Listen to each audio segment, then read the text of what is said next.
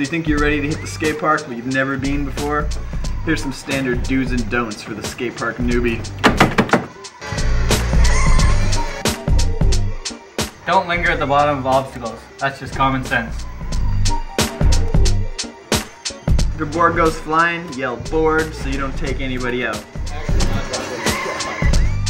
If someone's dropping in or setting up for their run, wait your turn. Don't try and compete with them. If you're practicing flat ground tricks, try to find some flat ground somewhere out of the way of any lines or obstacles. Don't snake other skaters or cut them off. If you see someone coming, get out of the way. Don't overwax an obstacle, just go faster. Always skate within your abilities. Always keep your park clean so the city will want to build you more.